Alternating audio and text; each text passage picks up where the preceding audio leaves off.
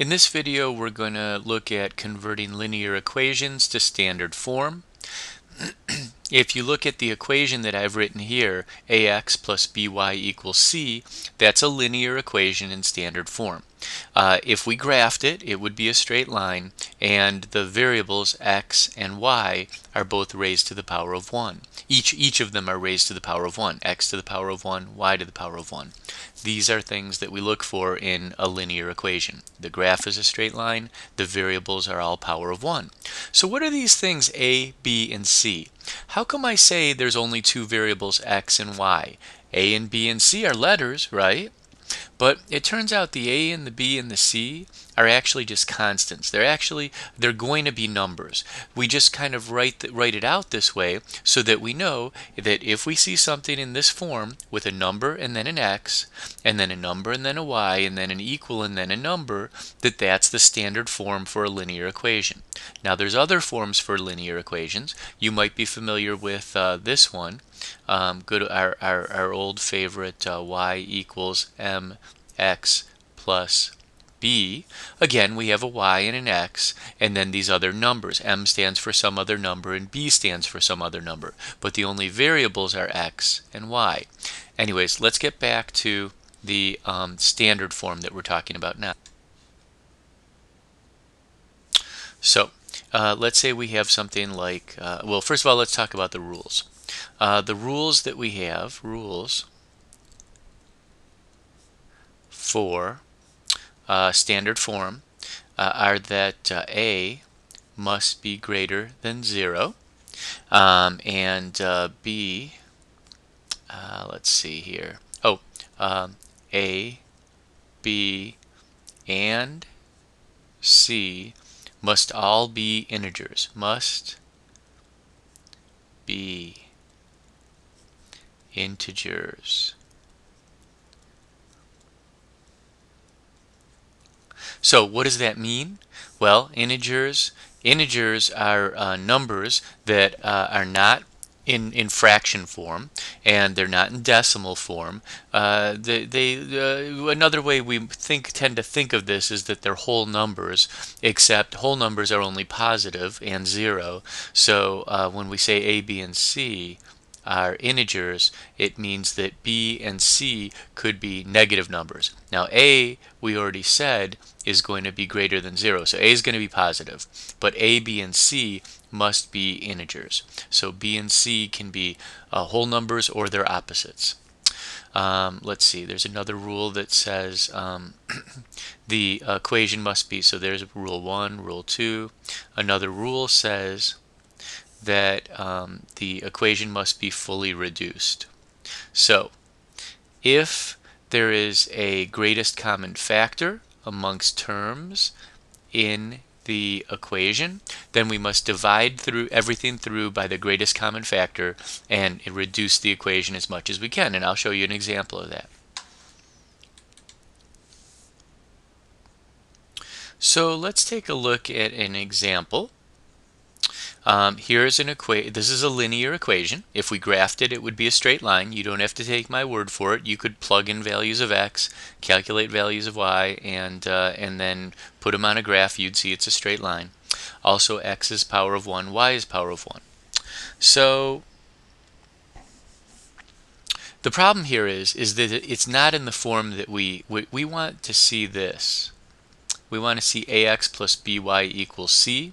So we got to convert these guys to that form. So what we'll do is we'll subtract 3x from both sides of the equation, both sides of the equal sign. So that gets us negative 3x plus 2y equals 5. If I just subtract 3x from here and from here, I get negative 3x plus 2y equals 5. I could write it as 2y minus 3x, but remember we want ax plus by equals c. Now, another little problem that we run into here is, if you recall, there's a rule that says a must be greater than 0 or positive. Well, here's our a. See where the a is? Well, it's right here also, and it's a negative number. So one thing that we can do to correct that is we'll multiply both sides of the equation by a negative 1. And we have to multiply everything on both sides of the equation by -1 if we want to multiply anything on either side by -1. So we'll distribute this guy to here and to there. And so that gets us positive 3x minus 2y equals -5. And that pretty much does it. That's exactly what we were looking for. That gets us ax plus by equals c, with a being positive. Now, there's some other tricky little things, so I'm going to show you another example here in just a sec.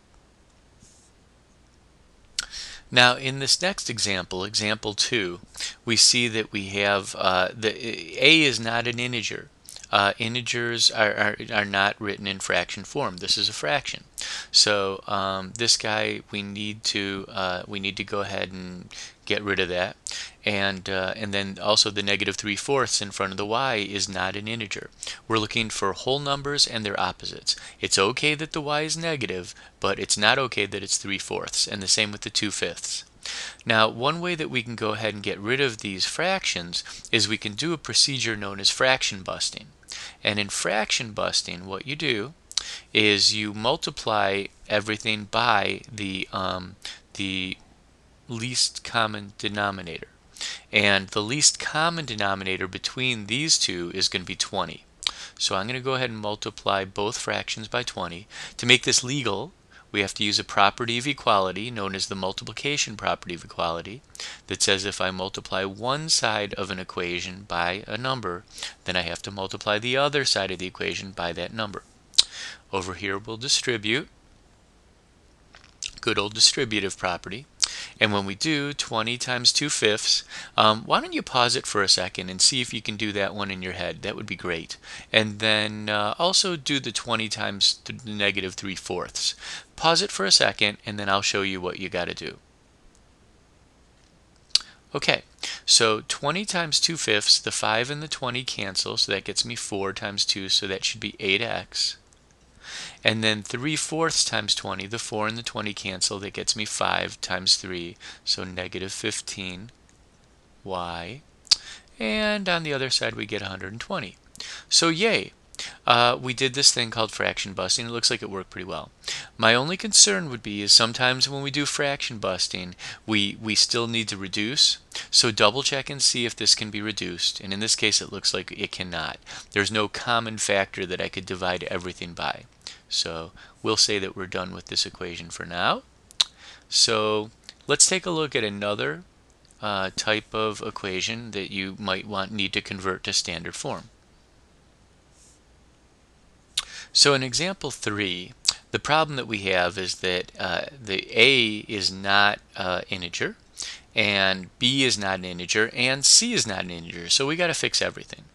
So the first thing that I'm going to do here is get rid of the fraction. Well, you know what? I'm going to get rid of these decimals first.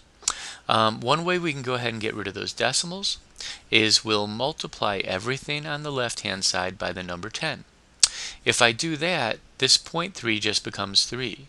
And we're fortunate that we also only have one decimal place on the right-hand side. We're going to have to multiply this side of the equation by 10 also. And when we do that, we get rid of this decimal as well, and the 1.2 times 10 becomes 12. So don't forget over here, we got to distribute.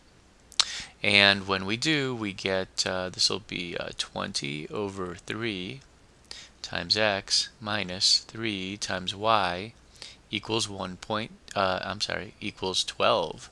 Let's get rid of that point. So now this is an integer. -3 is an integer. That's good. Only a has to be positive, so we don't have to worry about b. 12 is an integer, so we're good, but we still got to get rid of this 3. So the way we'll fix that is we will go ahead and multiply both sides of the equations by 3. And when we do, we get 20x minus 9y, don't forget to distribute, equals 36. So yay, we did it. And again, we check, we look and see, is there anything here that we could we divide all of these by the same number? If we can, then do it. Try to reduce it if at all possible. In this case, we cannot reduce, so we're good. Let me just show you one example of where we reduce so that you have that example for your records. So in example 4, here's something that looks like it's in standard form, but in order for it to be technically in standard form according to the book and on your test, we need to get rid of the greatest common factor.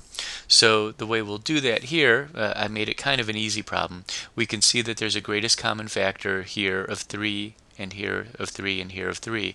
So we'll get rid of that by dividing through by 3. And when we do, voila, we get x plus 2y equals 3. And yay, we are so happy. We did it. We got the linear equation into standard form. And in the other videos, you'll see that one of the reasons we get these equations into standard form is because it's fairly easy to graph if we use the intercepts, the x and the y intercept. You'll see that in a minute. Anyways, that's it for now.